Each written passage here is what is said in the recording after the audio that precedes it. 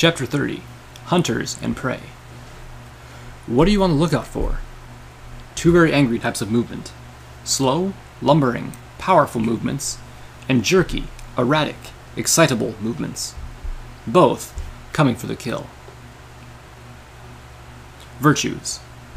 My first real advice, out of the stable, was to find my virtue. Well, no. It was to find a weapon, armor, and friends. And as daunting a task that seemed, I believed that I had succeeded admirably.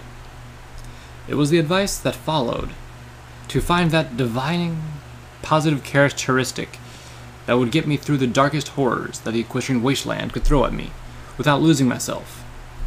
That still eluded me. Instead, I substituted other goals, other quests.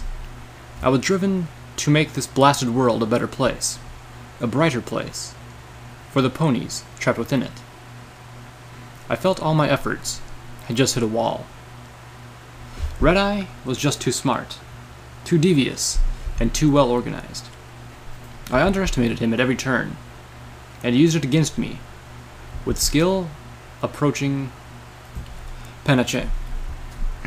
Even his seemingly insane claim to approaching godhood was backed by a crafty and altogether horrifying plan.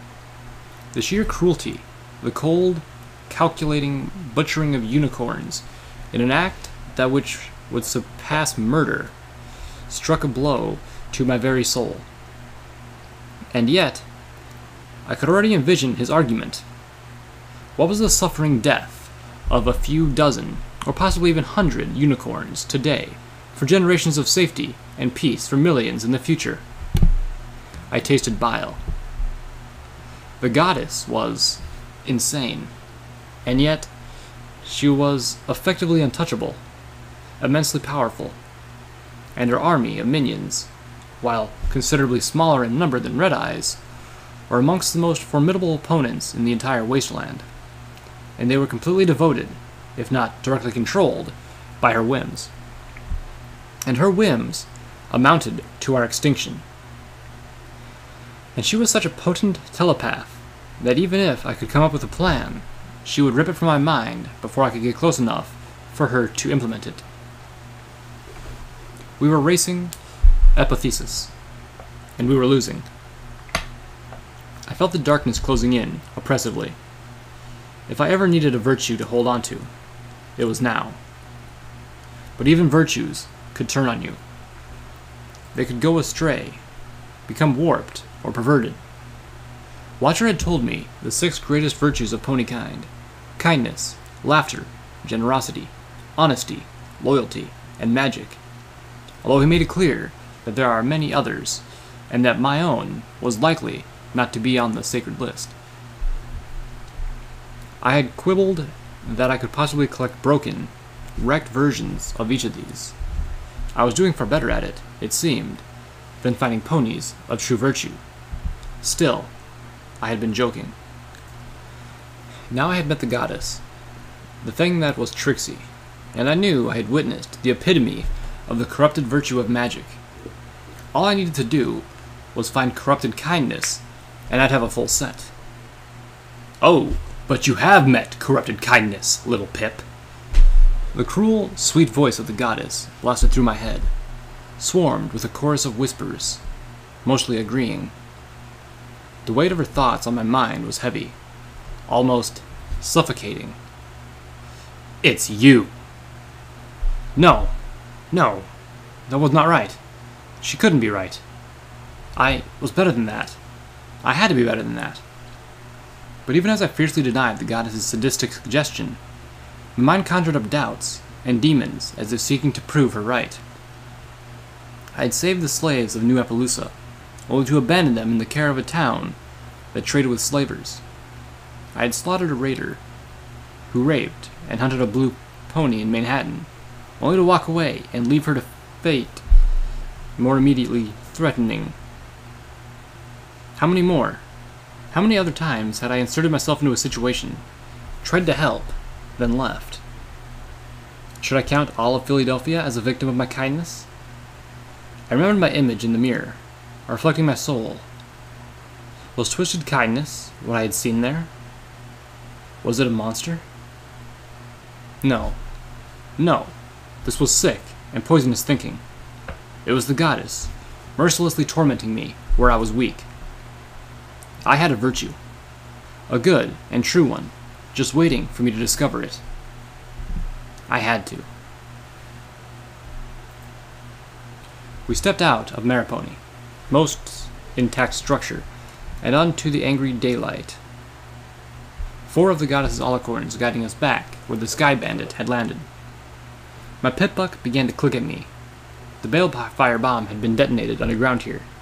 The radiation bleeding off of the Splendid Valley sinkhole was nowhere near close to the horror of the Philadelphia crater, at least not above ground.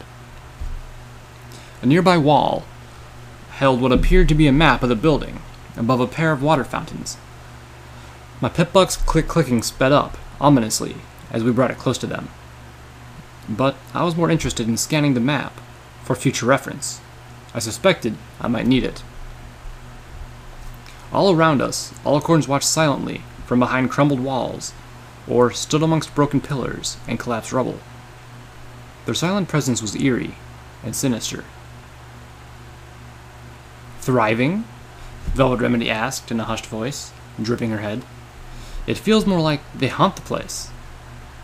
I nodded, lowering my voice to reply almost instinctually, as if all the unicorn's silence demanded that we speak softly. And have you noticed they haven't said anything?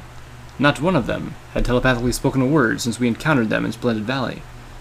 In previous encounters, they had been boastfully chatty. I think the proximity to the goddess is overwhelming them. Their individual minds are being drowned out by hers. This close, they become little more than drones. Not that I'm much cared for their individual personalities, Calamity chimed in, whispering. Seeing as they were all variations of goddess is great, rah rah us, y'all are insects. Silence ain't entirely ungolden. After a moment of thought, he continued. I reckon it's the taint. Splendid Valley's rap with it, he pointed out. She seems to be able to communicate with her so-called children outside, but nothing like this. And not with normal folk, except in very special cases like Red-Eye. But here, she's in our heads, like it were nothing. I'm betting this whole valley is a massive amplifier to her. Wonderful. Well, I don't think any pony think about anything about what we're going to do now until we're out of this goddess-forsaken place. Calamity barked a laugh at my choice of phrasing. The alicorns, of course, said nothing. They wove us to the rubble, to the flat asphalt on which we had been landing, which had been landing zones for sky chariots. The Sky Bandit sat waiting for us. On the roof, Firelight danced and hooted at our return. Velvet Remedy stopped. Calamity hesitated, his ears perking up as he watched the bird. Hold up there, he whispered, putting a foreleg out to block me. The 4 alicorns kept walking towards the Sky Bandit, either unaware or unconcerned that their charges had stopped following. That sounds like a warning. Another alicorn dropped out of the sky, behind us, and raised her shield. It is, Velvet Remedy breathed. The 4 alicorns trotted up to the Sky Bandit, the lead one beginning to turn towards us expectantly, when the asphalt around them erupted into blasts of magical energy. All 4 alicorns were killed, 3 instantly, with 2 of them melting into goo, the 4th collapsing several yards away, missing multiple limbs and bleeding to death in a very pitiful way. Velvet Remedy's horn flared as her anesthetic spell allowed the creature to spend her last seconds without pain. The alicorns in the ruins around us stumbled in unison. 2 more fell as shafts of colored light sliced through the air. Velvet Remedy muttered something, closing her eyes as her horn flared, and 5 small, flickering orbs of energy shot from the tip.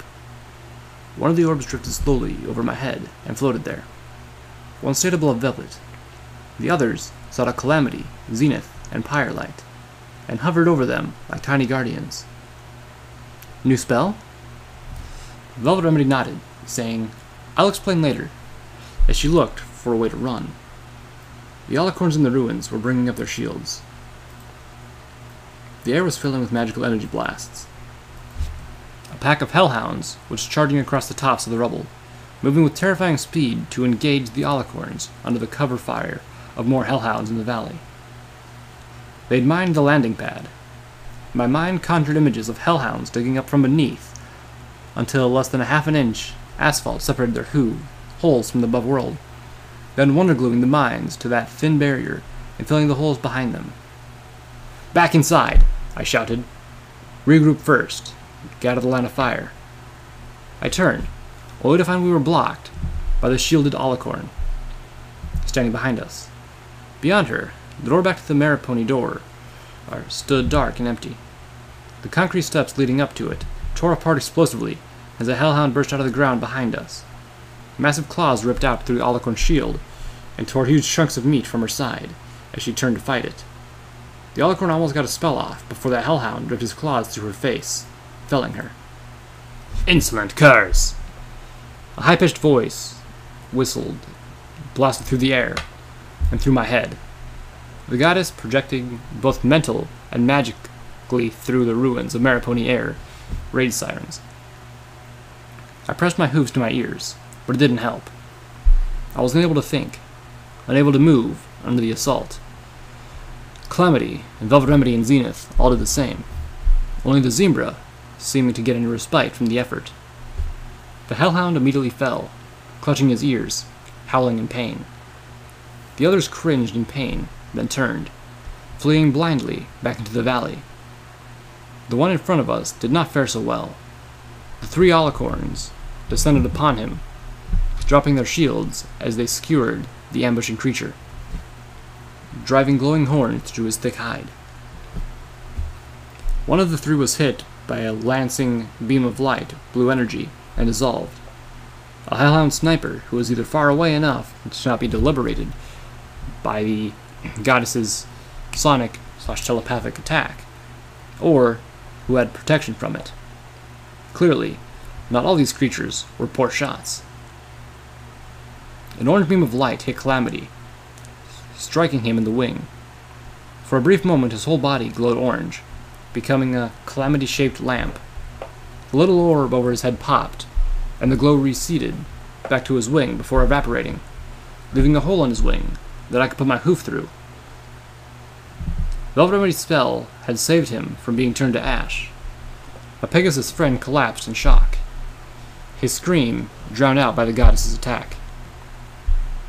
The siren stopped. The attack continued, but now the flurry of poorly aimed beams of magical energy were replaced by a small number of expertly aimed ones. The attacks flashed uselessly against the alicorn's shield.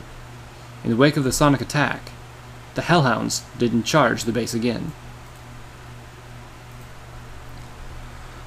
"I really should have worn my armor," Calamity grunted, as Velvet Remedy fell over him, her horn glowing as she tried not to cry. "Hey, at least I am bleeding out, right?" The magical energy had warped the flesh of his wing around the wound and incinerated the feathers. "Hush now," she ordered. "Quiet now. Save your strength and let your medical pony do her work." From her pained expression, I could tell it was bad. Another bolt of energy struck the rubble we had taken refuge behind. The alicorns had flown out to strike down the snipers. But every time they got close, the hellhounds disappeared into the ground. All they were managing to do is get drawn further from the base and increasingly separated. The goddess had been recalling several, either suspecting or experiencing a trap. "Did you see how all the creatures reacted when the first four were killed?" Zenith asked as she hunted through her pouch of bottles and ingredients. "If the tricksy monster experiences each alicorn's death, perhaps the death of many at once is painful or disorienting to her." I nodded, filing that away for examination when we were safely outside the goddess's range. I looked to Velvet and asked, "Will he be okay? Will he be able to fly again?" Velvet Remedy took longer to answer than I would have preferred. I can repair the structural damage of his wing with my mending spell, but I can't heal the wound. He'll need at least one extra strength restoration potion to begin the healing properly. More if he wants to fly anytime this week. Right now, we do not even possess a healing potion. She looked at me sadly. If you'll remember, I used up all our medical supplies patching you up outside Stable 2. I felt a pang of guilt. Quite a spell you got there, Calamity praised, resolutely ignoring his doctor's orders. You saved my life. Only the slightest smile touched Velvet Lemody's frowning expression. Yes, I had hoped to barter for more medical supplies from Dr. Helpinghoof, but with 10 Pony Towers surrounded by Red Eye's forces, he wasn't willing to part with anything more than a few healing bandages. So I spent part of my time learning a couple new spells. A disintegration ward seemed prudent. Zenith pulled out a vial and offered it to Velvet. She took it and wrapped it in a telekinetic sheath, keeping it floating nearby. She scowled as she added, "Unfortunately, his wing needs more than my spells and some bandages to heal. I'm going to need to cut the warped flesh away before I can start rebuilding and mending the bones of your wing," Velvet Remedy insisted remorselessly, addressing Calamity. "This is magical damage. If I do not remove all the affected flesh, your wing will never heal properly. You're going to bleed a lot when I do so, but Zenith has given me something that should reduce the blood loss." She frowned. "This would be excruciating, so I'm going to have to use my anesthetic spell. You're not going to be able to move for the better part of an hour." A beam of pink light struck above the doorway to Maripony. A cinder block's worth of the wall glowed and dissolved. Zenith turned to me. "You made the wagon fly before. Can you fly us away from here?" I shook my head. I've been asking myself the same thing. I can. While floating myself is incredibly draining, I don't think I'd be able to get us very far. Even if I could, I can't move us very fast, and all those Hellhound snipers would need is one good shot to blow us up. Then, we are trapped here until we find medical supplies for the winged one. Dang, girl. Have you just not learned our names yet? I'm Calamity. My apologies, Calamity. I am not used to thinking in names, or to beings. The ex-slave Zebra was clearly having difficulty putting her feelings into words. On a level of familiarity where names are appropriate for me to utter. I could have sworn I'd heard her refer to at least one of us by name before, but now that I thought about it, I couldn't place an instance. The closest I could come was her questioning how Calamity got his name. Only the largest figures in her life had been given names. Red Eye and Cern, who ruled those who had enslaved her, or figures of legend like Doom Bunny and Nightmare Moon. She'd kept her silence for how many years? I knew how impossible it had seemed to form friendships with my peers in Stable 2, having been in the awkward blank flank with the alcoholic mother. Being a zebra in the Philadelphia slave pits would have been even worse. I wonder if she ever bothered to learn the names of most of her tormentors. Is this the way she had come to identify ponies in her mind? "Do you believe there are many medical supplies in here?" Zenith asked, looking towards Maripony.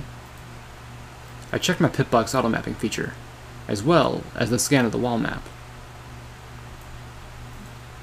Sorrow, Maripony's medical clinic, was in the section that had collapsed into the crater. Anything that had been in there would have been crushed, scattered, and probably tainted. There were bathrooms that might have medical boxes, but would they be in stock with the sort of supplies Calamity needed? I felt it was doubtful, and I wasn't eager to try. The horror of what lurked in there, and what she had done, curdled my blood. I knew the goddess needed us, but what if she changed her mind? I didn't want us to suffer the same fate as Twilight Sparkle. "There's a hospital a few miles from here," Calamity announced, surprising all of us. "Part of the gem mine in town that served this place. When they shut down the mines, the town was abandoned, but they opened parts of it back up to house ponies who worked at everypony and their families. I didn't ask how he knew any of this. Calamity had survived in the Equestrian wasteland for many years before we met. Who knew what rumors and scraps of information he had learned? I was content just to be thankful for this change in our luck. Another shot struck the wall I was hiding behind, causing it to glow and melt. I scooted my tail to another bit of cover. We weren't going anywhere until they stopped taking so many pot shots in our direction. And there should be plenty of rooftops to hide out on while I heal, Calamity assured us. Ain't perfect, but probably the safest place from the hellhounds. If we can get out of here.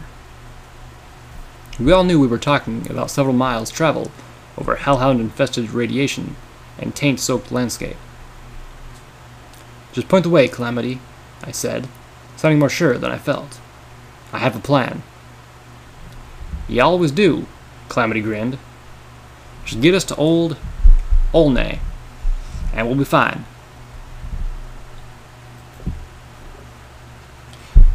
The hellhound seemed to lose interest after about an hour.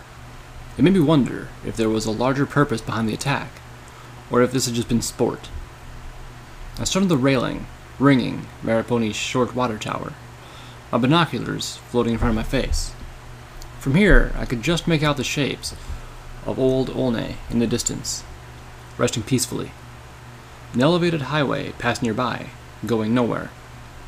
The highway had collapsed less than half a mile beyond the off-ramp to the town, leaving a line of rubble and crushed wagons that time and the valley had mostly succeeded in erasing.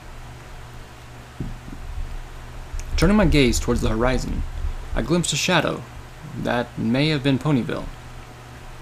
Beyond that, the sky turned hazy and thick from the smoke of the ever-free fires. Walking around the rim, I realized I could spot 3 of those needle-like towers rising into the cloudy heavens above. I was fairly sure that one of them was the same one I had spotted on the outskirts of Cloudsdale, but I hadn't been able to see the others before. Coming full circle, I looked back again at Old Olney, then traced the path we would take to travel to get there. A set of train tracks that stretched from Old Olney to Maripony, crossing rocky flatland with only minor undulations, save for a gulch filled with hints of shaggy vegetation and sick, stagnant water. I couldn't make out any details, but the plants beneath the bridge moved as if there was a much stronger wind blowing down the gulch than the faint breeze that stirred my mane. My view turned black as an alicorn flew across my narrow scope of vision, obscuring the landscape. I put away the binoculars, hurrying to back down. More alicorns were beginning to return. The ones already here had returned to their silent lurking, seeming to pay us no attention.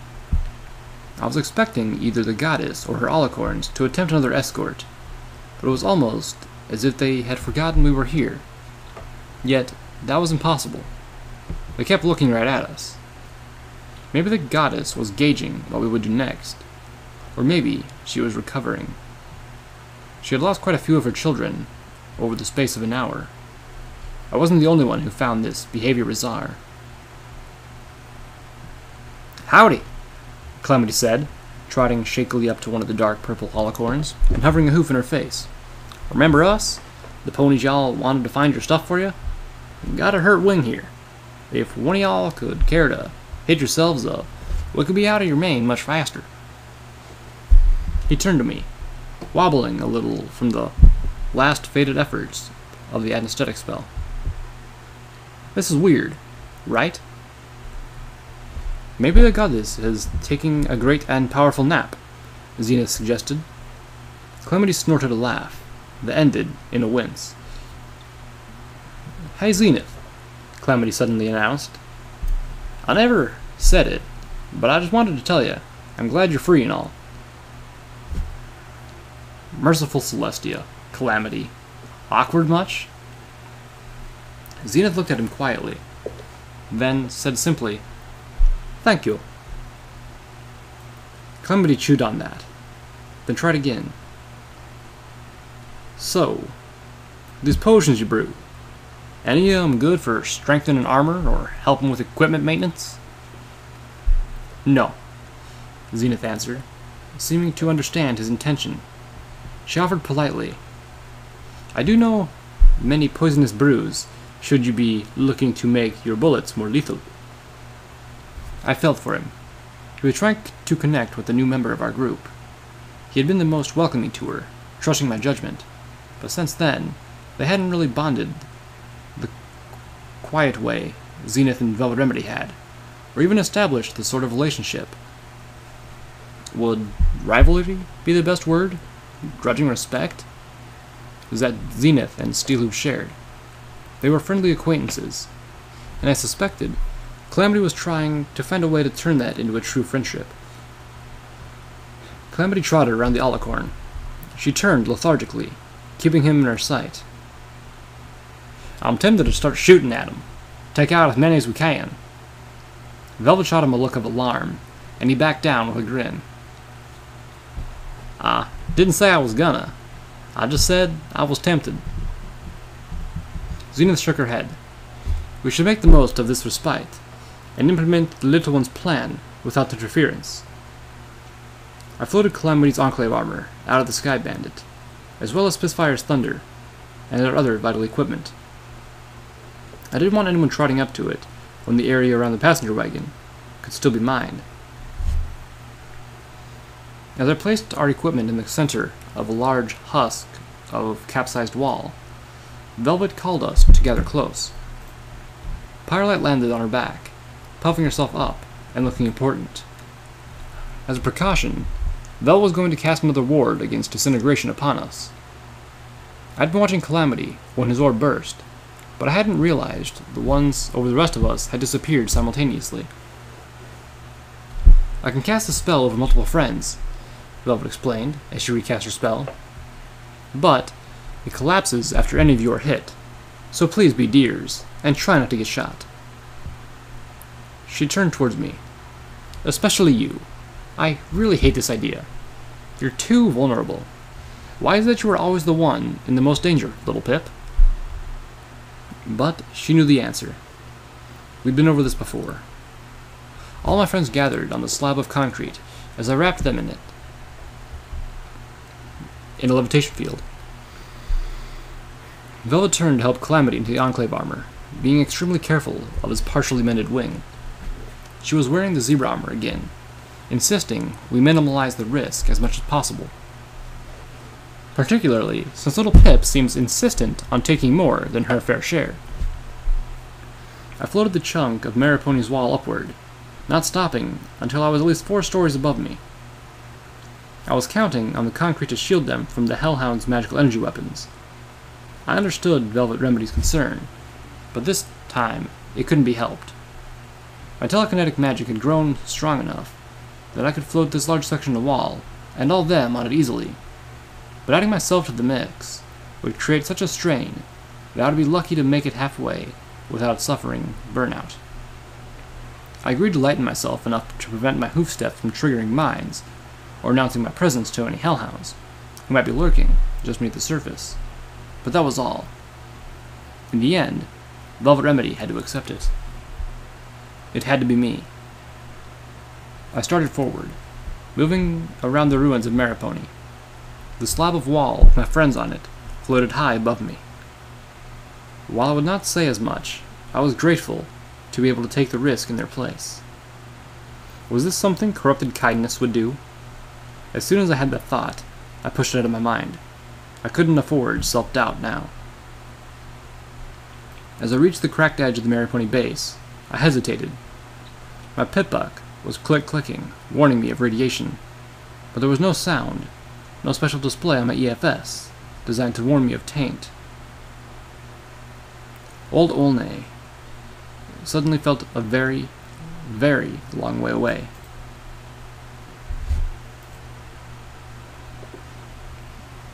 Splotches of red on my EFS compass alerted me to more threats.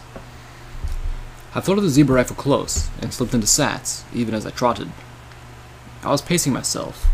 Advice from a book, The Egghead's Guide to Running, that I perused from Twilight Sparkles and Atheum during one of the hours where Homage was playing DJ Pone 3 and giving me a chance to catch my breath. I had several miles to go, and I wanted to make the distance as quickly as possible, which surprisingly meant not pushing myself as fast as I could go. A spiny dart hit my side, bouncing harmlessly off my armor barding. My targeting spell latched on to the first bloat sprite, then the second. I fired off a throwdown burst at each, and the taint-swollen bugs erupted into flames as they fell to the ground. I continued to trot along the tracks, quickening my pace just a little to make up for seconds lost while shooting. The wall holding my friends floated high above me, keeping pace. We were nearing the gulch. My skin was beginning to itch in strange places. I fretted, wondering if it was nerves, or an allergic reaction, or worse, the first symptoms of taint. My EFS compass filled with red. Dozens of little lights appeared. Then more. The gulch was swarming with hostile life.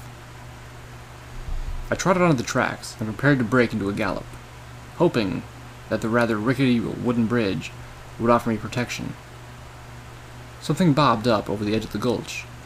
I shuddered, staring at a taint-mutated thing. It looked like a plant, its huge head covered in gas sacs that allowed it to float, the stalk dropping down and dragging behind it. A sphincter in the center of its head tightened, and then spit foul goop at me. The spore-laden effluent shattered on the ground near my hooves, sending up a choking stink. The equestrian wasteland never seemed to be running out of new vilenesses. Several nearby identical floating spitter plants were moving up out of the gorge towards me. I slipped into sats again, locking targets on the nearest two, and sending two through-round bursts into the sphincter heads of each monster as a third sprayed its filth at me. I felt the crud splash against my armor and coat, burning where it touched, and causing me to drop my targeting spell as I gagged in the stench. The two floaters I hit ignited spectacularly, the gas pods that gave them mobility rupturing into flame like miniature versions of Pinkie Pie balloons. Three more of the floating spitter plants rushed up from the gulch, one hitting the burning form of the first one and igniting explosively itself. The second spit its spore sewage at me, while the third charged towards me as if intending to latch on and devour. I cantered to the side, dodging the spit, and bucked sats up once more, targeting the charging one first, and then the one which had successfully hit me. Bullets burst from the silenced muzzle of the Zuber rifle. The two targeted plants became flailing columns of fire, but the floaters kept coming. I dropped the targeting spell and brought it back up immediately, targeting two more. One of the burning plants spit at me, its spore sewage now on fire. Mercifully, the burning crud splashed across the tracks behind me, missing by a yard. My skin was beginning to really hurt where I had been hit. Dropping out of sats again, and shook, flinging the goop away from me. Then lifted the rifle and brought up the targeting spell again, firing at the advancing, half-burning herd of plants. One of the burning floater plants tumbled back into the gulch. I could hear more gas bladders catching fire and bursting as the rapid chain reaction quickly set several hundred yards of the gulch ablaze.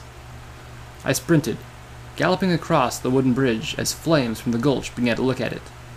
Fierce heat and a choking reek buffeted me as I forced myself across, my eyes stinging. Several of the plants in the conflagration blew spit-burning spore sewage at me. Most to the bridge, setting it properly ablaze. Burning effluent struck me in my left flank, my hind leg, and saddlebags catching fire. I bit down, knowing that a scream could bring hellhounds. I pushed, running as hard as I could, my legs in searing pain.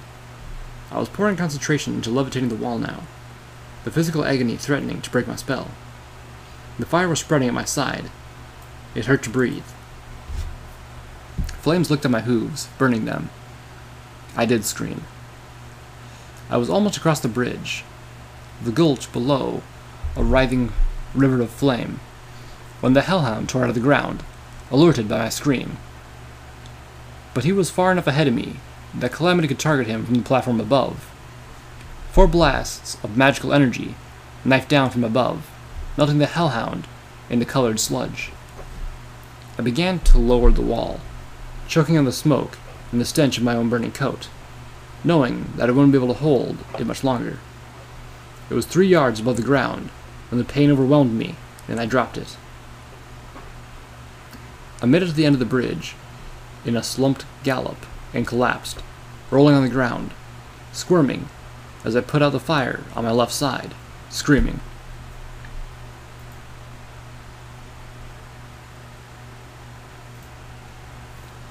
Just get to Old Olney and everything will be fine, Zenith chimed, her exotic voice taking a mocking tone as she peered at the town below through my binoculars.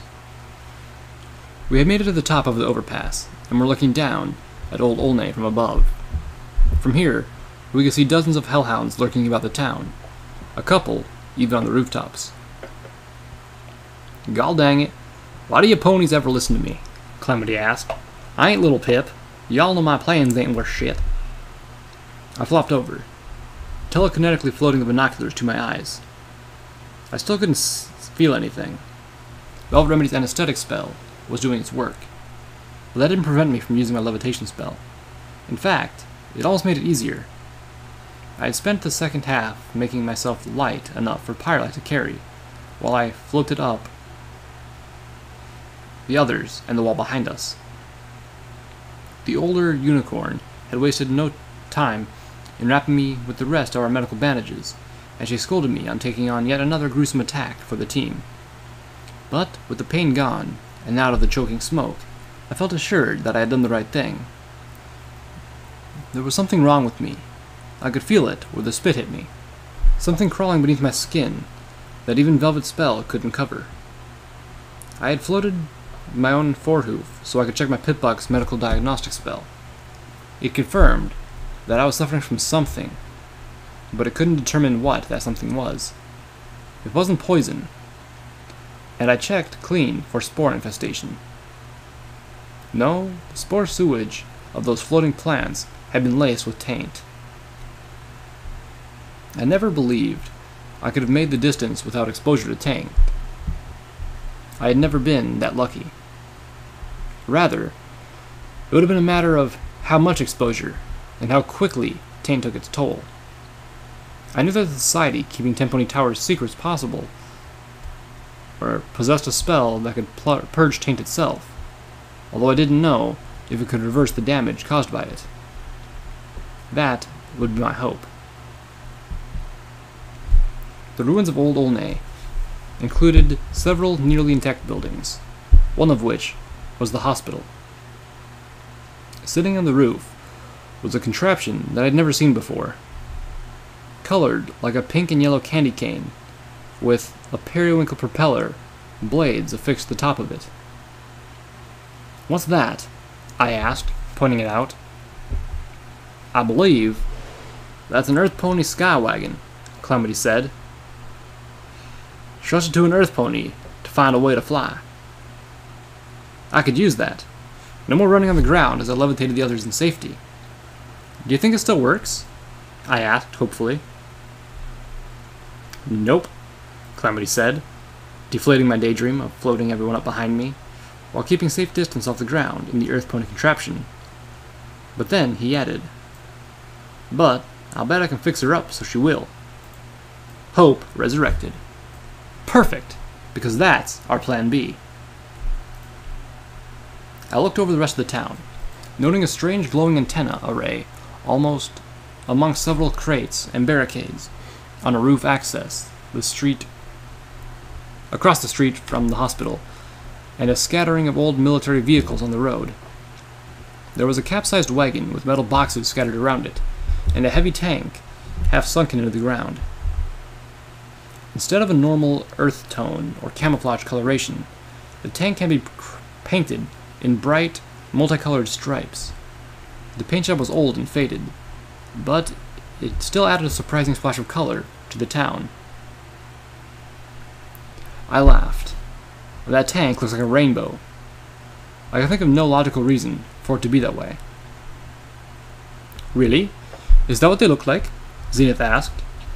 At my questioning expression, she explained, I've never seen a rainbow.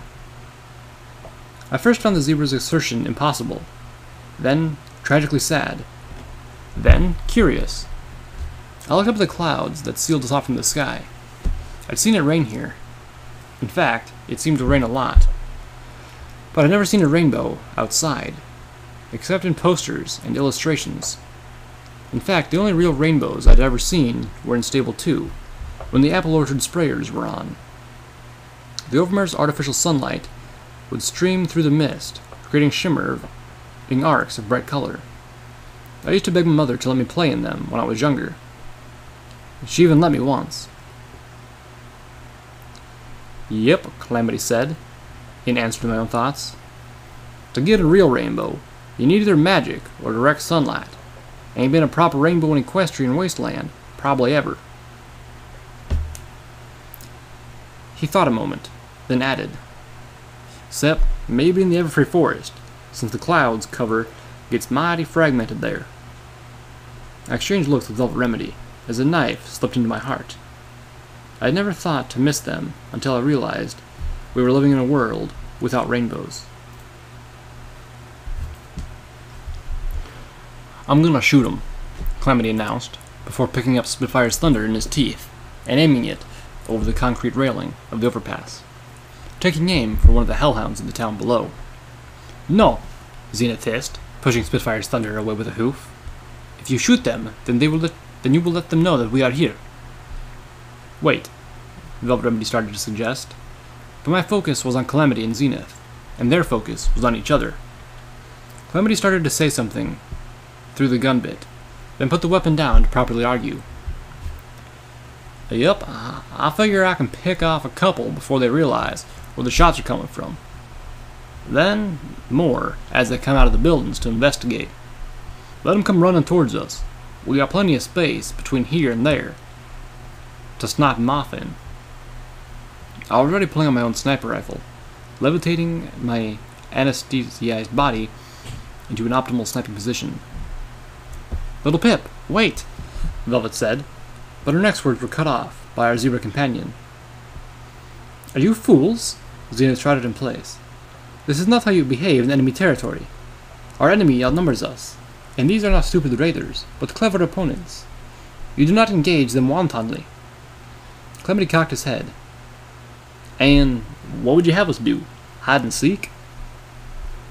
Yes, Zenith added firmly. Be alert, move fast, keep downwind and to the shadows. Avoid them whenever possible. Kill only those that we cannot avoid, and do so swiftly and silently. Calamity looked to me. I say we take out what we can, while we can do so from a distance. Less of them now means less to worry about fighting up close. Zenith sighed, stepping between Calamity and me, facing him. Listen to me. I have watched you. You are a hunter. You know how to hunt. But, do you know how to be prey? Calamity took a step back, lifting the bug-eyed visor from his enclave armor, to stare back at her directly. I ain't got no interest in being prey. Well, I have spent most of my life as prey, and I know how to survive when you are outnumbered and chased, Zenith informed him. Perhaps you should listen. Calamity looked past her, towards me. Lil Pip, your call. Zenith turned towards me too. I weighed the options, but ultimately, the tactics I knew won out. I agree with Calamity. We pick off what we can now, before heading in. I floated up the sniper rifle, loading armor-piercing rounds and taking aim. From this distance, I couldn't use my targeting spell to help me, but I had no trouble lining up a headshot, just through the scope. Zenith nickered, shaking her head. Calamity picked Spitfire's thunder up off the asphalt of the overpass and took position 20 yards away from me, Damn it, wait! I heard Velvet Remedy shout, but I had already pulled the trigger. Blam! Blam! The air filled with the sounds of ear-splitting thunder as we began to fire down on old Olney. I watched as the head of the hellhound in my sight burst into bloody spray. I moved to acquire my next target. The hellhounds were all looking up now, turning, beginning to move. I found a second and fired, but the creature moved too fast. I aimed ahead of him, firing a second shot, and then a third. I was no longer able to aim for a specific part of the body. I was just hoping to hit him at all. My second shot did, but only slowed him down. The third missed entirely. I kept trying. Several shots back, beams of magical energy cut through the air, but we were too far away and too well protected by the overpass to be in danger of anything other than direct, dedicated sniper. Calamity was having better luck. Every shot hit its target, crippling or killing. He started picking off the ones in the street, as I turned my focus to those just coming out of doorways. That worked better. I felled a second, and a third. "Ah, crap!" Calamity hissed, as the hellhound he had turned his aim on dove to the ground, digging through the street like it was wet toilet paper. Calamity fired, blowing the creature's tail off as it disappeared. They weren't coming out of doors anymore, and as I looked up, I saw the last of the hellhounds on the street disappear into a hole. We had killed 10 of them. "Well, brilliant," Velvet Remedy face-hoofed. "Both of you. Now they know we're here, and we've attacked them first." She looked cross. Calamity winged his wounded wing. "My wing disagrees." Velvet Remedy's ears drooped. "Now," Zenith told Calamity, "you are prey. We are all prey."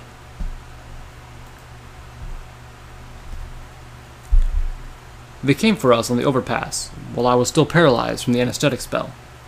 The hellhounds weren't foolish enough to come running up on the ramp like we had hoped. Instead, they dug their powerful claws into the pier beneath us and began to climb. The first one clawed its way over the railing, almost on top of us. Pyrelite was the fastest to react, filling it with a faceful of radioactive green flame.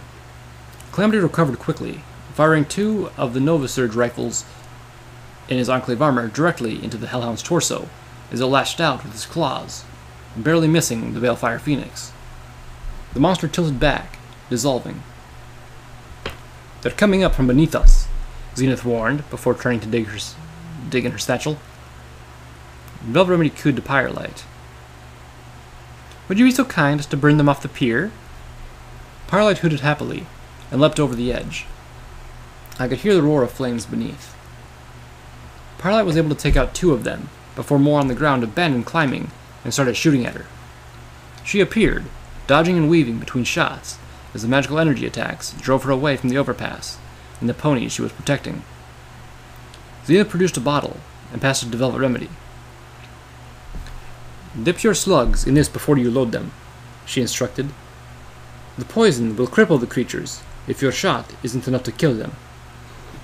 Velvet Remedy opened her combat shotgun, floating out the slugs and dipping them as instructed, a grim look on her face.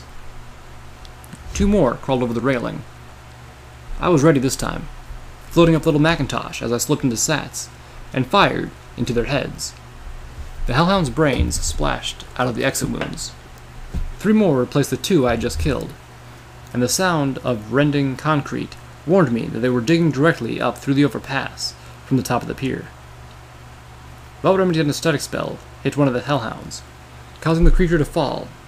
She lifted her shotgun towards another and hesitated. The hellhound lashed out at her, his claws slashing shallow lines of red across her breast and throat as I telekinetically shoved her back. "Surrender," she offered to the creature. "Don't make me hurt you." "Gol dang it," Calamity shouted, firing a bevy of magical energy bolts into the hellhound. The creature collapsed into a steaming puddle, leaving Velvet Remedy and Calamity staring at each other through the rising smoke. "Don't reason with them. They ain't interested." "They're people," she shouted back. They have a right to live. Y'all heard the zebra, Calamity shouted, turning to fire at another hellhound as he dug up through the overpass asphalt. They're hunting us. And whose fault is that? She quibbled back, loudly, throwing a protective shield around Zenith.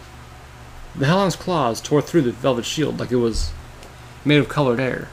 The zebra stepped inside the attack, raising on her hind legs and throwing up one hoof to stop the monster's swinging arm, while driving the other hoof against the thick hide of his throat. The hellhound collapsed, choking. Has any pony even tried just talking to them? Velvet cried out in exasperation. I reloaded Little Macintosh as quickly as I could. They were coming faster now. It was getting harder to put them down as quickly as they surfaced, and one good swipe from their claws could kill any one of us. They were bloody hellhound corpses and piles of sludge all around us. We managed to kill nearly 10 more, miraculously, without getting crippled or killed ourselves.